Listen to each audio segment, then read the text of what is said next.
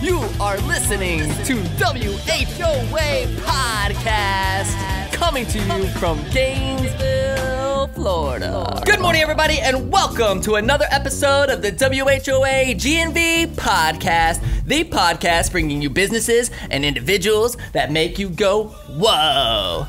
Today on the show, we have Jesse Levin, the founder of Tactivate, a company that brings entrepreneurial solution engineering to global disaster zones and strategies from the military special operations veteran and disaster response communities to rapidly launch startups. That's a mouthful.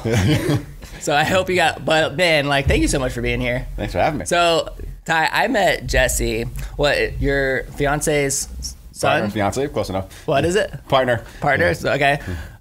Son was on my soccer team because I coach soccer, and that was the first time I met Jesse. And when I found out he was an entrepreneur doing all these crazy awesome things, I'm like, dude, people like this exist in Gainesville. Oh my gosh, we totally have to get you on the podcast and talk about this, because I just knew it'd be very interesting to discuss, and something that you're not going to hear a lot of. I mean, in terms of your normal business, it's definitely not what you would expect, I guess. I mean, that's kind of like par for the course in Gainesville. There's all kinds of characters running around this place.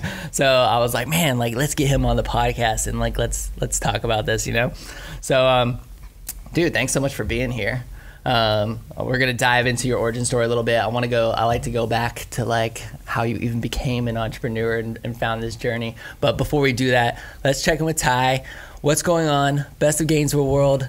This is airing the week before graduation. We got graduation this Saturday. Yeah, congrats to all the fall 2018 graduates. Pretty awesome. Oh yeah. Our donut extravaganza went pretty well last week, I think. Hopefully it was a huge success. Yeah, it was a huge success. I can't. Yeah, just grinding. It's been an interesting fall. I actually just started doing acupuncture, which is kind of interesting. I didn't realize Gainesville was such a hub for acupuncture. Is it? Yeah, we've got one of the biggest colleges in the world. 5 points, or 5 elements. How did it did it meet your expectations, or did you have expectations? Yeah, I've been kind of blown away. Really? Yeah, very something I've wanted to do for a while. Just got started. So I had my second treatment yesterday, and it's been going pretty well. Okay. Yeah. You have any big plans for the holidays? Nothing I want to release yet. So yeah. I do. All right. Maybe next I think we're podcast, just gonna chill. Yeah. I think my family and I are just gonna chill in Gainesville and stay home and I'll be out of the relax. country. Yeah. Oh dang. Yeah.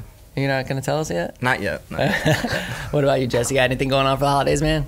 So far, heading up to Connecticut, see mom and pops. Yeah. In a bit. Is that where you're from? That's where I'm from originally. Oh, okay. So pop collar, pink pants, boat shoes, the whole nine.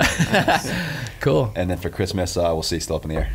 Awesome, man. Well, excellent. Well, again, thanks for being here. Why don't you we always like to go dive into the origin stories. It's just a great place to start and hear how you became an entrepreneur and how you started doing all these crazy things. So why don't you take us way back into the day. Way back. Give us your story, man. Got it. So yeah, I was that guy in school, the typical story. I was bouncing off the wall, severely ADHD, as they say, and always loved to learn, but never really kind of fit that mold. And kind of got into business early. I realized I never really wanted to work for someone, and just kind of wanted to make a living doing all this fun stuff I had kind of kept stumbling upon. So I think I cut my teeth. I had what I call a guerrilla marketing firm in high school. And really what it was, I wanted to buy this boat, this 33-foot military inflatable, crazy thing that the SEALs had used.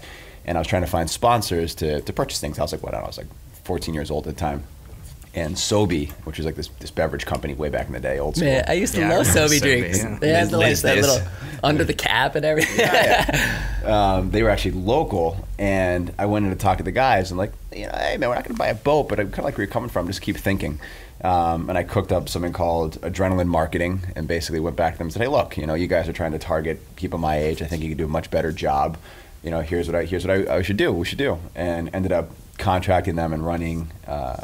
All kinds of stuff, the Gravity Games and X Games, and essentially I was into extreme sports, and I found a way to bring all my friends and my dog to go and get paid to run around these things and do everything but get arrested was the only rule. So that's kind of how we got into it. And then I always wanted to travel, so I figured if I got my captain's license, I could travel around the world and get paid to do it, and just kind of kept rolling into things like this, which led to this pretty unconventional life.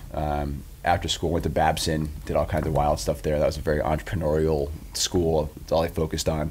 I ended up moving to Panama and really got into the world, which I'm currently still involved with, which was this austere environment, logistics, culture mediation, foreign direct investment development side of the house. And there basically spent a year being a farmer, running around and teaching the farmers' kids English and figuring the place out and what the game was and what was really happening, and started an investment advisory and consulting firm where we were basically running around the jungle helping locals not getting taken advantage of, helping foreigners invest appropriately and correctly, not getting taken advantage of as well. And in the middle, dealing with the indigenous populations who usually tend to get caught and stuck. And in doing that, because we were operating in very areas kind of 15 to 20 years ahead of the curve, if you will, where there was no infrastructure, roads, or what have you, we got into all kinds of austere environment logistics and disaster response work because we were the only ones that had the capability to kind of get out there in times of emergency, and there was all kinds of drug running and crazy stuff going on. So that got us to where we are today. Do you get bored easy?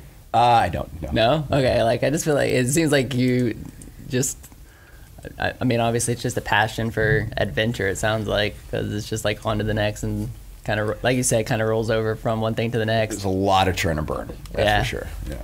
Yeah. So, I mean, talk a little bit about where you're at now, because I know that you spent a lot of time in Puerto Rico. Yep. And that was after the hurricane. Yep. That hit down there, but you've also been in Haiti after, right? Was it Haiti after the earthquake and stuff? Haiti, Philippines. Yeah. Yeah. So that last story we ended up in doing all this work with all these crazy people and making sure folks didn't kill each other and figuring out how to get things done in less than conventional environments. We started Tactivate, which is what we're working on these days, and that was about 2011, right after Haiti earthquake, which is where I went. Ended up just volunteering with a joint Latin American search and rescue task force. Ended up hooking up with this guy, Mike Stewart, who was a former Naval Independent Hospital Corpsman, and he was running a small organization called Hope for Haiti. Had a couple people working with him, and we spent about 6 months triaging, doing last mile, building field hospitals, water systems, and basically that's where I really learned and realized the power of applying an entrepreneurial approach to aid. And there's a lot of issues that plague that world that are very similar to business. And since then, we started Tactivate basically with the idea that there's a lot you can apply from the military special operations community to launching companies, and there's a lot you can take from the entrepreneurial world to solving problems in disaster zones. So we did Haiti, we've done the Philippines, we've helped all kinds of amazing organizations like Team Rubicon, which is a veteran disaster response startup when they got going in 2010. And then since then we launched all kinds of companies, been involved in all kinds of startups. And most recently have just spent the past year in Puerto Rico after Hurricane Maria, because that was a very interesting type of response. Did all kinds of wild stuff down there. Yeah. I mean, tell me a little bit about how it's different than a traditional response team that would be sent to Puerto Rico to go help. Yeah, so Puerto Rico is a crazy beast. Like it didn't really fit the mold that we had for disaster response, because FEMA was technically in charge because it's a territory of the U.S., but FEMA there's a lot of misconceptions of what that organization can do. They are pretty much a funding and advisory group that gets behind local government. They don't do any kind of last mile direct response, with the exception of urban search and rescue. So the entire island had a misunderstanding of what FEMA could do, and what they needed was local government to do things, and they were waiting for FEMA to do stuff, which FEMA just wasn't legally mandated or structured to handle. So typically in aid, it's very top down, it's very top heavy. It's really well intentioned, but these organizations and groups come in and say, we got to save the day, we've got to bring water and food, and there's absolutely an acute life-saving period when that's necessary. And granted, every disaster, whether it's a Haiti or flooding in Panama or whatever, is very different. More often than not, we've found that the greatest capacity to respond is local community themselves, right? And what happens in these things is the economy gets absolutely decimated. Right, and especially with subsistence living and these local merchants, everyone tries to do the best they can. They try to be resources for their community. But what happens when all of a sudden you've got hundreds of thousands of metric tons of food and water and supplies that come in that are being given away for free? Or all of these thousands of federal laborers who come in who completely change the labor market. So it really disrupts organic recovery. So what we do is we kind of go in and we get very last mile, very outside the traditional wire, if you will. And we find people who speak the language, whether it's local tiny NGOs or entrepreneurs or artists or taxi drivers or whatever the case may be, and we find out what's really happening on the ground, what capacity exists, what are the locals trying to fix. which is very often different than what the traditional aid community is addressing. And then because we speak FEMA, or we speak UN, or we speak military, or we speak NGO, we can duck into those organizations very informally and kind of under the radar and take resources that wouldn't typically get allocated and bring them back underneath the last mile operators or the small local entrepreneur who's really dug into the community with a bottom-up approach. So what did that mean for Puerto Rico when you guys went in there? Or what's the first thing that you walk into a disaster zone, what's the first thing that enters your mind, and then where do you start? It's kind of like a music festival, it's the same folks that are responding all around the world. It's like this crazy energy, and actually disasters are horrible because they impact life really negatively in a lot of cases, but it also brings out the best in people. Like the impacted communities, everyone rallies together, the types of solutions that are being actioned are incredible. There's this huge energy, and it's palpable, whether you're with traditional aid or you're outside traditional aid or you're just working in the local community. But what we do is we mine our networks before we get there. We say, hey, who do we know? We're coming in, who can we get connected with, whether that's college alumni networks or just a disaster response network or what have you. We get really creative there. And so we hit the ground, we usually have a point of contact. In Puerto Rico, it happened to be a friend of mine, Steve Birnbaum, who I've worked with, who I call the Santa Claus's SATCOM, because you can call this guy and you can be standing on some remote island in the Philippines, like, hey bro, I need communications, and all of a sudden the SATCOM unit just falls out of the sky with free connectivity. It's like, no, don't worry about it, buddy. So he was there, and he actually called me down to kind of get involved, and so he was really tied in with FEMA and the whole network already. And what I did, I just got in a Jeep and I put a pin on a map that looked in a really remote area, and I just started driving around.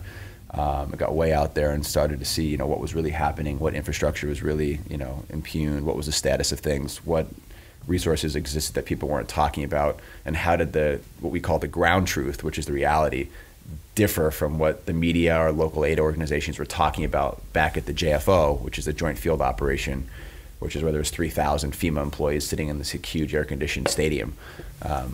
So one thing we realized, and I go on a long rant, but the short and long of what we did in Puerto Rico was an economic stability project and food security.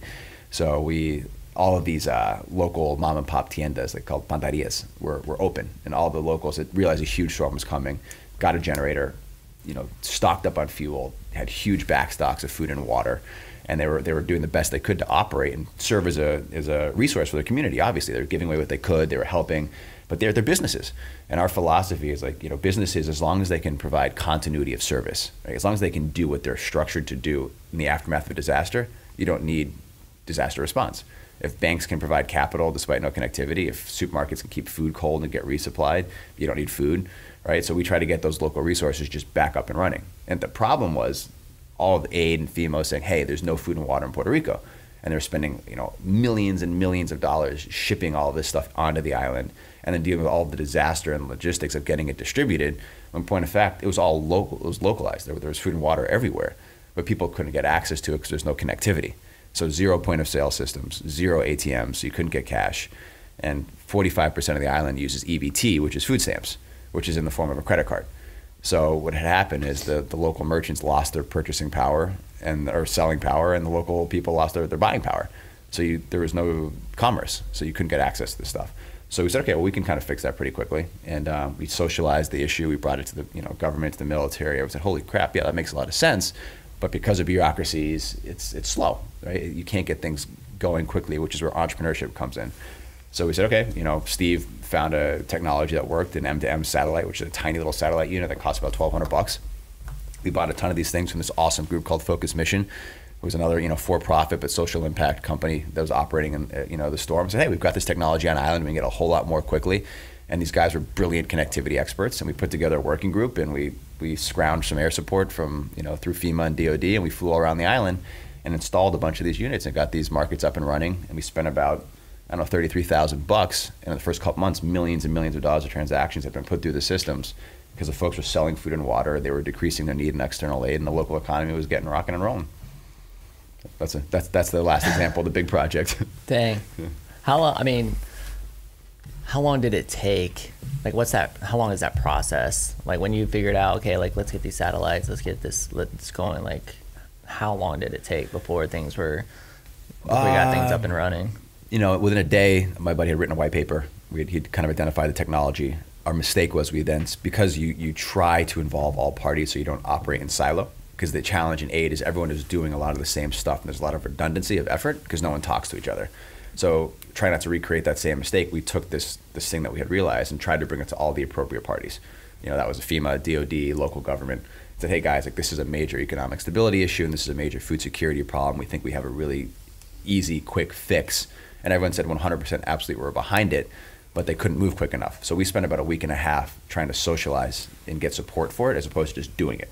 And that really held us up. So when I realized that wasn't going to move fast enough, we just took the Amex and started spending and started doing. I think we probably I'd say from idea to first implementation was probably 2.5 weeks. Okay. Well, how do you pay for this stuff? Yeah. Because I'm saying, like, you're not a non-for-profit, are you? No. Okay. My life would be a lot easier if we were, but we've been trying for years to prove, and I know this sounds kind of cliche and everyone talks about triple bottom line and social impact investing and all that kind of stuff, but we think NGOs, there's certainly a need for them. They're awesome, but they're also super unsustainable. And all of our buddies who run them who've amazing impact, they spend all of their time raising money as opposed to actually doing the mission. Second part is they typically have very strict bylaws, and they have a kind of a standard operating procedure that they have to kind of follow. So that doesn't necessarily apply, especially in the world of humanitarian assistance and disaster response. The needs are always different. And this is definitely a generalized statement, but we wanted to be super dynamic. We wanted to be super sustainable. We wanted to be able to fly, like just go as fast as we could. So we decided, we'll fund ourselves. So the way we fund ourselves is we launch companies. We've done all kinds of stuff, bars, climbing gyms, co-working spaces. We do all kinds of expeditions with entrepreneurs and special operations veterans, and we just take that cash flow from equity raises, or we take a buyout, or whatever the case may be, and we draw down on that capital to both sponsor disaster response projects and to bootstrap our next venture. Sometimes it works really well, and sometimes... So you're using other businesses to fund this business. Correct. Of doing good. Yeah, I call it triple P, which is our personal path to poverty. It's fascinating. It's super cool. So it's work. I mean, Puerto Rico definitely challenged our model because typically we'll support and deploy groups for like 2 to 3 weeks, maybe a month. We were in Puerto Rico for a year. So that was, we took a huge footprint, spent a whole lot of money. So that makes things more challenging, but we always seem to figure it out. How big is like the team that you took there? Initially it was me and one guy. Okay. Who my buddy Steve, who called me down, and then we've got a whole group of people we've worked with for years, both in the startup and disaster response kind of ecosystem. We don't keep people on staff. We just build teams as we go. So there's probably about 10 of us working on this project, all said and done. We recruited a local foundation. We were working directly with the CIO of the Puerto Rican government. So we had a good group working on this. And these are like formal special ops guys a lot of the times, or? So those are folks I'll bring with me. We actually only brought one down to Puerto Rico, a guy who just got out of SEAL Team 6. Great young guy. And basically we do two things. We've got a sort of a live fire apprenticeship mentorship program, where when they transition out of the military, they come with us and they either spend a couple months launching a business, or they come with us on a disaster deployment, and they're teaching us all kinds of stuff. They're helping us connect. Their skill set is obviously super valuable. It's very much a two-way exchange, and we always end up learning more from them than they're able to gain from us. But we get to understand their body language, what they want to do, where they've come from, and then we can help them get funding, start their business, get them plugged into a bigger company, or in the rare occasion we actually have a cash-flowing business, we keep them on and they can run operations with us. How do you find them? Or did they find you? It's word of mouth. We're super under the radar. Yeah, super under the radar. Yeah. Like the fact that we found you, I'm like, this is like one of the most brilliant things I've ever heard of, and it's like fascinating to me, and I'm like, this exists? Like what? I mean, it's intentional. I'm a civilian, and working in the military community, I've got to be very careful. Like there's a line I'll never be able to cross, and my organization can never cross because we're not prior service. And then one of the ways that we vet ourselves is that if people who come through our program find it valuable, it's a very small community, and they refer us to the next person. The same thing goes for disaster response and in business. We just at this point we're just kind of being discovered. But again, our objective is not to be this massive, hugely scaled organization with 20,000 Facebook likes. We need to kind of be very dynamic and lethal in how we operate, and that goes for the size of our teams and who we have on our team. So it's kind of why we keep quiet.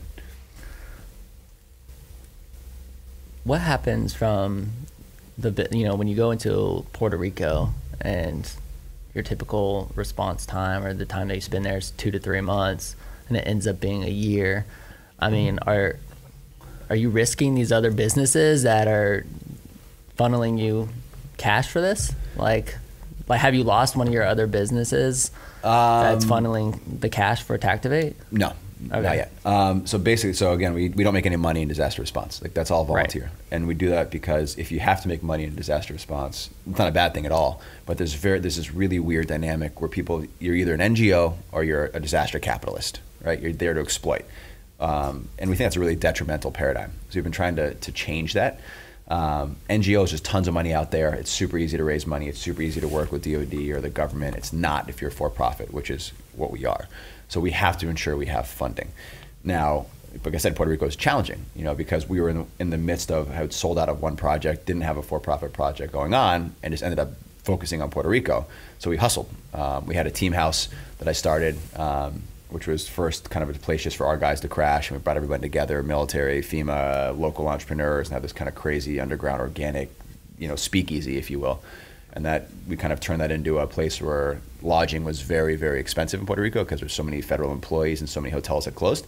So we had these awesome apartments, which I rented and sublet and, and made enough to sustain operations for the remainder of our time down there. Dang. But it was definitely scrappy. Yeah. But it's cool. It's like, that's when somebody has that entrepreneurial DNA. The fact that you can just go in and do that and not rely on, other people, I guess, necessarily to be able to go in and start something and cash flow yourself. Got to move quick. And also, it also probably would be really disturbing if you guys understood what the per diems were per federal employee, what they got to spend per night per person. Yeah, it's bad. It's real business. Yeah. So. Dang. What you got, Ty? I'm gonna get to some other things, but just on the Puerto Rico stuff, the hat you're wearing, the mortar and pistol. I'm watching the video over here. It's kind of like a survival and emergency readiness training bar and cultural events workspace. Yep. It's a pretty cool definition. So is that you guys come in, say this happens somewhere else. You come in and you guys kind of you go through the same system, cultivate those local relationships, boots on the ground, figure it out, but you leave that footprint behind kind of for next time when there is a next time in Puerto Rico. You've got this system already kind of built out and you've got those local people, so 10 days before the disaster they're more ready, right? And that's kind of what you guys are doing all over the place, is preparing them for next time. Yeah, that's an awesome, I could dig into that question for forever. Yeah. So yes, our whole thing is, we call it proactive readiness, right? So we use a response if you're just always responding, you're failing, you're behind the 8 ball, right? But if you come up with a system and a methodology where you're training people, you're putting systems in place, it's called future proofing. So for example, these satellite point of sale systems we put in all these local tiendas are still in place and they're still activated. Yep. Which means next time there's a storm, we're not gonna have the same problem. Yeah. Now that's just one tiny micro example. But we work very hard to build indigenous capacity, to cultivate a network of people that we can tap back into and that are now trained and prepared to handle X, Y, and Z. And the same thing for business. Like for Mortar and Pistol, for example, we spent a year in Miami, and we just kind of sussed out, we had an idea. We everything that we do in all of our ventures, whether it's the climbing gyms or the nightclubs, is we're trying to figure out how to socialize this concept of readiness. Like, how do you do what CrossFit did for fitness to prepare people? Not like for a zombie apocalypse, like the world is ending, right-wing militaristic perspective, but I grew up going to survival school, and I learned when I was maybe by the time I was 13 years old, I could walk into the woods with a knife and absolutely have a blast providing for my friends and my family if something happened, right? And that sounds like an extreme statement, but really the way I took that is, what do I have to be afraid of? If I can enjoy myself in the most fundamental base root situation, that did change my perspective, it changed my baseline. And we're trying to do that for people on scale. And we want to find a way that people aren't going to go to a survival school, people aren't going to go to a tactical training school, people aren't going to go to an EMT course. So we've used these ventures, Mortar and Pistol being one of them, to start experimenting with, how do you expose people to the idea of using a med kit? How do you expose people to the idea of what situational awareness means, and being aware of your environment and how to react and how to identify threats? And what we found is it's a really empowering modality. When you learn to take care of yourself and others, it affects every facet of your life. It changes how you run your business, how you build your teams, how you are in your relationships. And Mortar and Pistol, we've had to adapt that per market. We went into Miami, and it's actually a doozy of a project. And we said, what's going on in Miami? There's this awesome startup scene. It's kind of like Gainesville, right? There's tons of artists, there's tons of entrepreneurs, but there's no real healthy place where everyone's congregating. And there's actually another woman there, Della, who, she wanted to do a food truck, and, we had this more of a hybridized background. We said, I think we should do this crazy, health, gaming, entertainment, farm to table, survival training outfit. And we concocted this idea, ended up handing it off to her because we had to do some stuff with veterans on the West Coast. She launched it and turned it much more into a, food lab. We ended up getting back involved, 2 or 3 months after the fact when she launched it, and created the Mortar and Pistol brand, which was this bar people are used to drinking. It was a way for us to disguise it. We had a lot of veterans involved. And we did things like tequila and tourniquets, and brunch where we had lock picking and how to get out of flex cuffs. And we're just exposing people in a really fun way to stress inoculation and keeping calm under duress, and all these kind of cool, funky little things. Yeah, that's awesome. So this is, I just want to be clear, this is one of the businesses that you guys helped that helps fund Tactivate? That one was we actually had some issues with the legal structuring on that one, to say the least. Okay. There's a million different types of entrepreneurs. There's I call it the 0 to 1, which are the can take an idea conceptually and mechanically, permitting, dealing with P&Z, all that kind of stuff. That's not us, right? That's a type of person like Adela. We're really great. Once you put us into a box, we fly. We're like 2 to 5, 2 to 4, building team, strategy, PR, all that kind of stuff. So this one, we actually, we had a bunch of, call it friction with the co-founder, and because she had launched it with somebody else, we ended up taking a buyout and had to walk away from that one. But that is one of the businesses that, yes, as an example, would fund Tactivate. How many of these businesses are there? Past projects? Yeah. There was Escobar. There was, from bars, Escobar, Mortar and Pistol, the Brooklyn Boulders, which we did, Boston and Chicago, the Active Collaborative Workspace. We've done team houses in Miami, all the stuff in Puerto Rico. So do you still own a lot of these things, or is the strategy very much okay, we'll get it up, get it going, sell it, and take the cash? That's been the need. Okay. It would be great if we could keep more of a vested interest. Okay. We still have a little bit of chunks in Brooklyn Boulders, for example, which I just discovered, which is great because that's an extra, kick when we need it. But in order to sustain what we're doing now with Puerto Rico, we have to be able to keep more of a long-term equity play in these businesses. That's kind of how we're evolving. Gotcha. What's the craziest thing that you've seen, going into a disaster zone? I'm just I know it sounds crazy, but I'm trying to picture myself going into one of the, going into Haiti or going into Puerto Rico.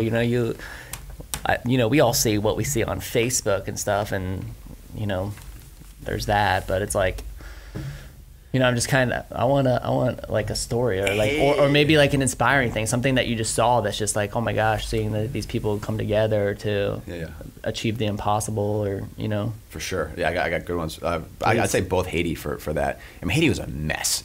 And the course, I think it was 90 seconds, 250,000 people died, right? And then after that, from secondary infection, and it was well over 350. It was just cataclysmic. Everybody in the entire island, country lost someone or multiple people. It was an apocalypse. You walked into a true, no kidding, end of world Mad Max scene. I'd never seen anything like it. So from a disaster porn, what is one of the craziest things I've ever seen is you had. Literally stray dogs and pigs eating people, essentially. There's people just stuck in rubble, and you look over and that pig is eating an arm. And I definitely I swore off pork for a little while after that for sure. Yeah. It's a pretty nasty thing, but also at the same time, I was driving. We were helping to stand up an IDP camp, which is this internally displaced persons camp in Carrefour. There's 10,000 people living in tents, and we built a field hospital and helped establish a water system. And you had to drive through pretty the whole place was pretty gnarly and pretty nasty. But there's this particular stretch which was just ravaged, and no one had any homes. Everyone was living in the street, right? And they were living in tents or tarps, whatever they could find. And I just remember looking out the truck window and down at this probably 85, 90-year-old woman, and she had set up a shower curtain for her privacy in the median of the street. This elegant, everyone is just super clean, and just, I don't know how they took care of themselves, but just maintain this level of they're proper. I don't know how else to describe it. And she's sitting there and she's this huge smile on her face. And I said, like, "Como ye, madam?" Like, you know, what's up? Like, you know, and she's like, "Nupuse nula," like, or "Nupuse nula," or when she's like, "Napule," which like, we're here, we're chilling, I'm on fire. You know, like that's like the common response in Haiti. And I was like, it just blew my mind.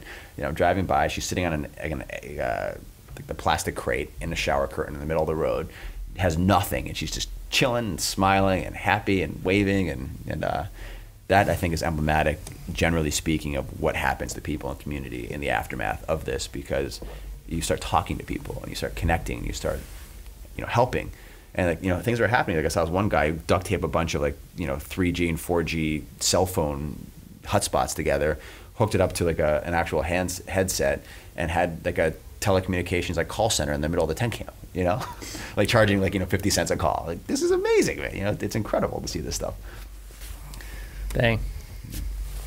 All right, what else, man? So when you're down there and you develop this kind of community of people from all sorts of backgrounds and different types of people, how do you, after, not that it ever really ends, but how do you guys stay in touch with these people kind of throughout the rest of not just the situation, but into the future? Do you guys use groups online or any sort of networking? What does that look like, and how do you guys manage these various communities all over the world? So that's an awesome question. That's where I need to like hire a techie, because that's where I fall flat on my face. Like it's all here. It's all in my Gmail account. You know, I've got some spreadsheets, but I had one of my good friends, Courtney Wilson, who was a combat engineer. She also a fellow Babson student, brilliant woman. I kind of call her in to fix our life, you know, like from an organizational and operational perspective. And she tried to get us going with HubSpot and you know, all these CRMs. And there's all these, you know, Slack chat groups and, you know, these working groups. But again, it's so siloed and there's so many of them that we've found that we've just cultivated, you know, what I'll call force multipliers. It's like really strategic contacts that can either put you in touch with someone in certain regions or that are really embedded in certain countries that, you know, we can make one or two calls and figure it out. And those are the type of folks that I try to maintain congruency with and, like, you know, I try to keep current. And then we just kind of, you know, I've got great friends from Philippines now and from Haiti and from, you know, we just keep touch. It's not, there's no real, it's like anything else. You just, you know, you got a buddy, and it's in the informal relationships, both in business and in disaster response, that fuel action. Yeah. And so we just kind of keep it real.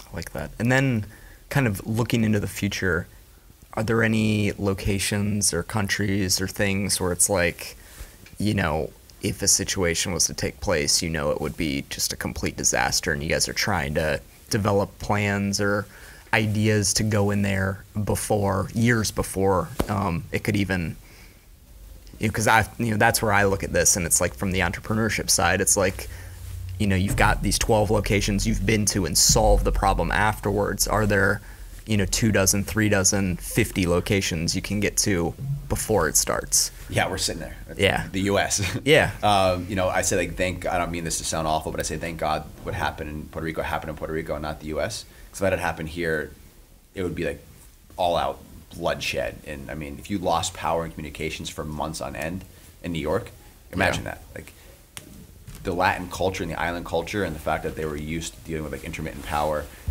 kept the island from falling into complete and utter like mayhem, right? It was cultural. If you have anything like that in the U.S., we don't have a culture of familiarity and like, you know, good relations with our neighbors, so to speak. It's just not really typically America. And we're also exceedingly dependent on systems, right? I think the U.S. is actually one of the most vulnerable countries because of that. You know, and actually, to give you a quick story, what kind of started us on this path is the deputy CAO of the Marine Corps at the time, this gentleman named James Kraft, called us into the Pentagon.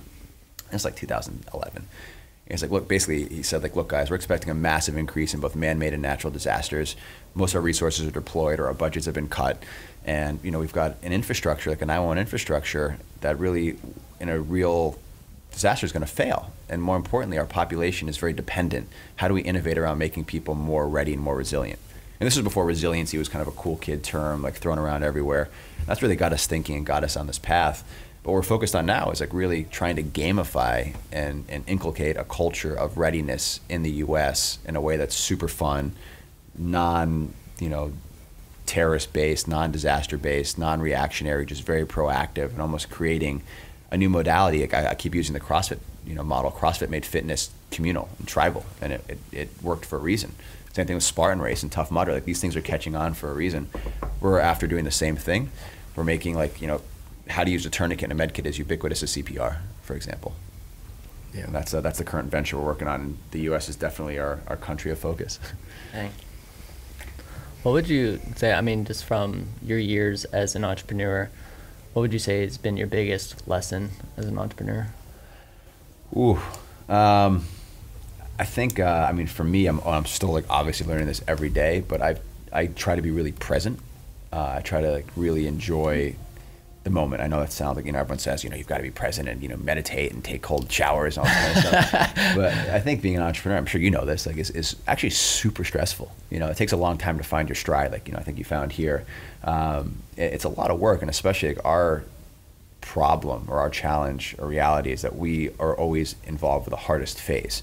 We launch, we push, and then when things are stabilized, we're out, and we do it again.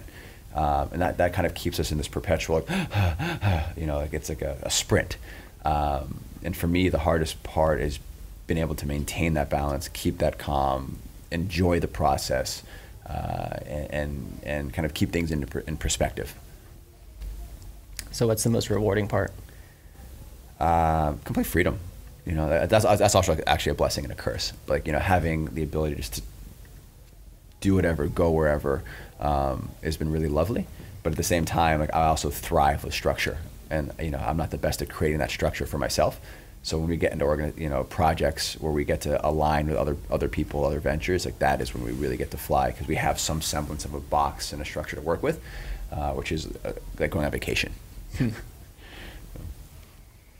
It's cool. So I wanted to bring it back to Gainesville a little bit. So this fascinates me. Why is that? So I did the same thing when I dropped a disaster when I came to Gainesville, because I was thinking about doing a project here. We still are, because my girl is finishing up a residency, and I don't sit still well. You ask if I get bored. I get bored if I don't do anything. Right. That's what I was meaning. Really, when I asked. Yeah. I go crazy. And so just sitting around Gainesville's cool if you're doing something. It's not so cool if you're just hey, I need to go grocery shopping. I was going nuts. Yeah. So I started just to map out the ecosystem. And the course of 2 weeks, we got to come in and talk to Colin, and I just met with James at Phalanx. Yeah. Good God, that guy. Yeah. Amazing. I'm meeting with Craig Fugate later this afternoon, who used to run FEMA. Yep. Kwong, the cast of characters, and Kristen that are running around here, and the capacity, what people have done. The guys at is it the Toy Tech Box or Tech Toy Box? There's just so many interesting people. I think it's a real anomaly. Mark. It's just blown me away. I think that it's just really, it's like anathema. It's a perfect sandbox to do something to experiment with. There's just brilliant minds and brilliant capacity, and I've just enjoyed it. So far, all I've done is just meet people. And we have a project that we're eyeing on to do. We would never typically look at Gainesville as a market for us, because we're in very urban cores, Miami, Boston, Chicago. But there's a potential we do kind of a sort of pop up here to further test the concept we're working on. Yeah, I would, just from my perspective, it'd be a great place to land all sorts of ambassadors from all over the world. It's such a melting pot of great minds and just different ideas and people that have been and come from everywhere.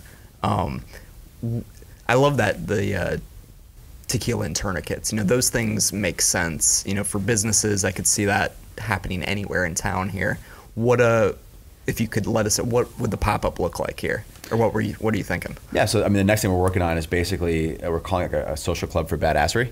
And it's basically like people know what a gym is. People know what a bar is. People know what entertainment, is. They understand classes. So we've kind of tested over the years, so all these different ventures, curriculum and concepts that we could then smash together in one kind of synergistic play that would give people real access to this kind of world in a seamless fashion. So what we're looking to do next is basically, this is a social club for badassery, totally powered by, off-grid technology, so we can exemplify, hey, here's what solar panels can do, and wind generation can do, and here's how you set them up. Here's how you use water catchment and how you can, water your own urban garden. And here it is in play in this building. Come in and get a workout, but the workouts you're going to get are learning how to carry someone if they get hurt. learning how to just move through a room tactically, while carrying weight, which teaches you how to, analyze angles and assess threats. Learning about emergency medicine. But again, you can grab a beer, you can listen to live music, you can sit at the co-working space and, just meet fascinating people. And the underlying agenda is to provide a platform to cross-pollinate, the veteran community, the first response community, the medical community, the entrepreneurial community, artists, and just bring everybody together to form those informal bonds across those resource communities. Yep. And that's how we found creating that capacity and those networks help people in a time of need. That's awesome. Do we have a timeline on this? That's a project we're working on full board now, as of a couple weeks ago, in the States. Whether we do it in Gainesville, full on or not, is still up in the air because we only have another year or so here.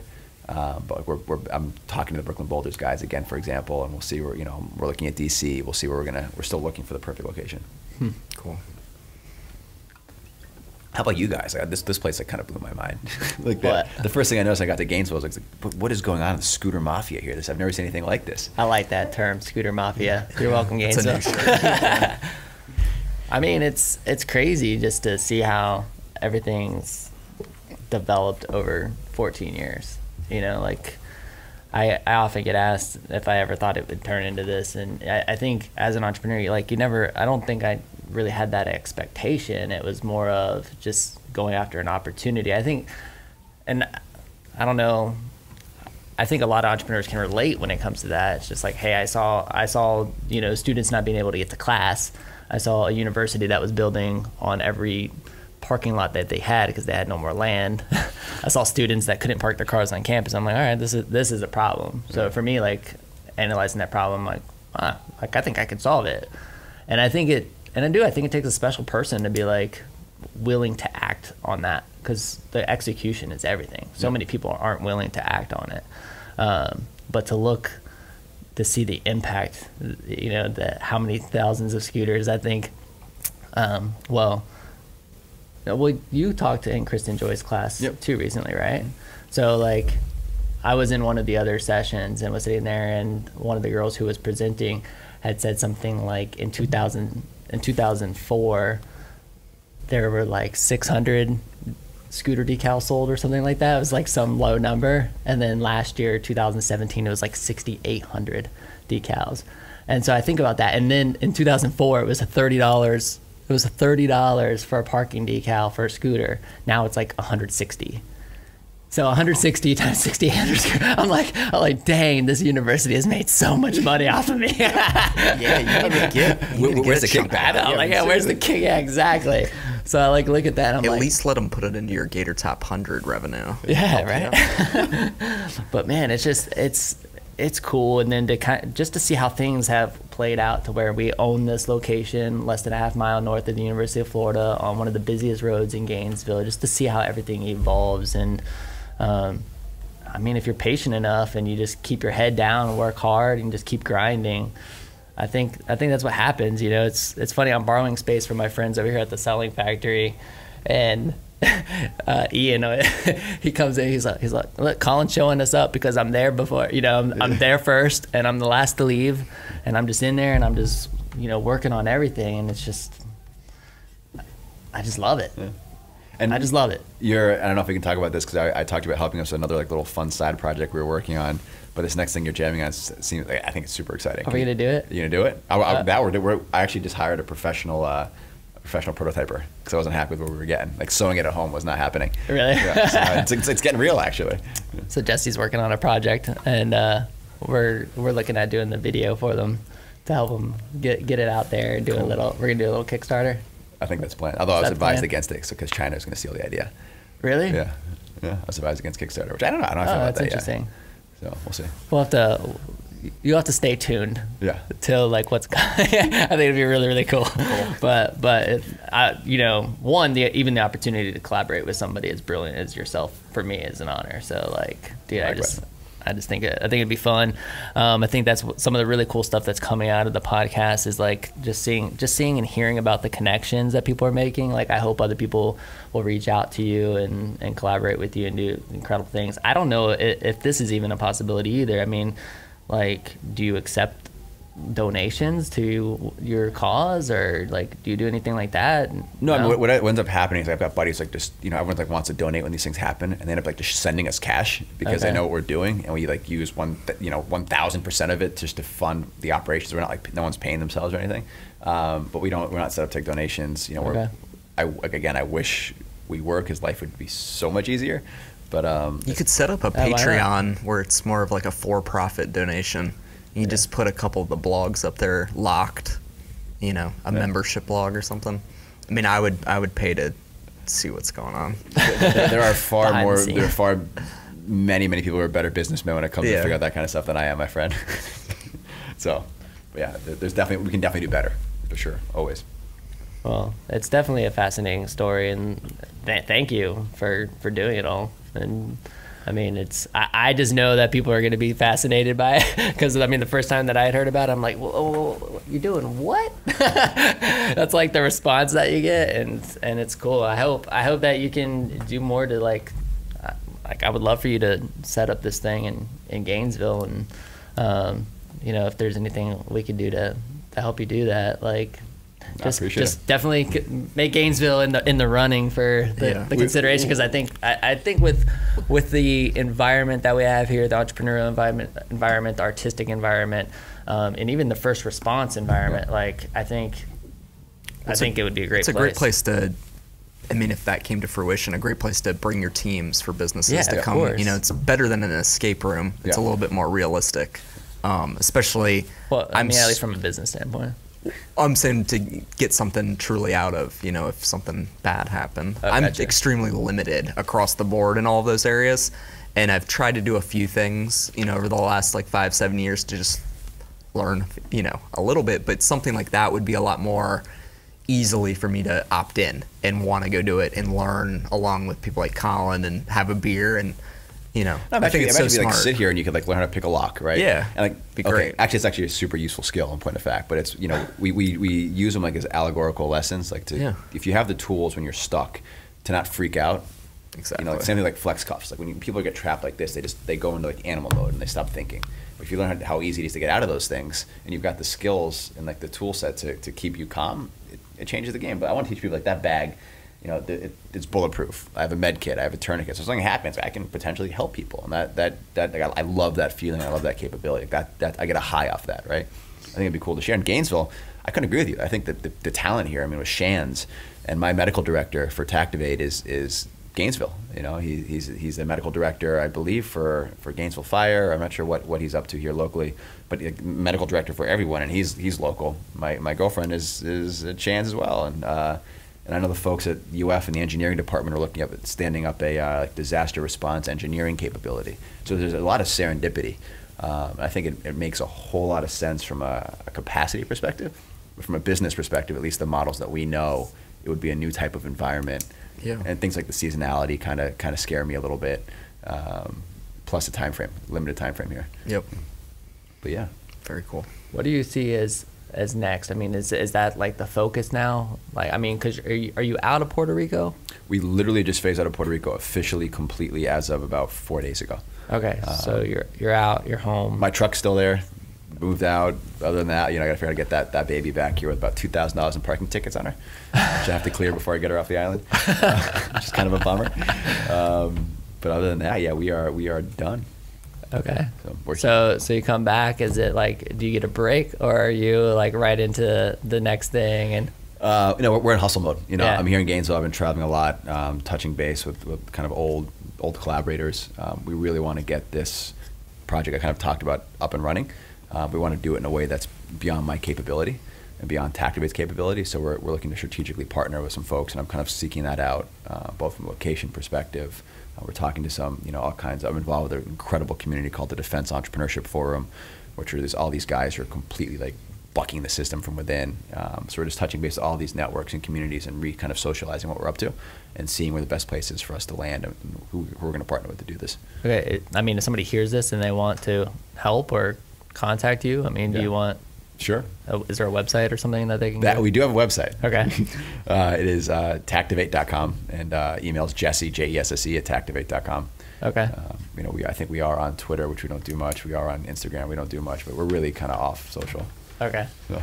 That's because you're in areas with limited communications, it sounds like. It sounds like it could be tough. The Wi-Fi signal might not be working when he's in one of these. We create them.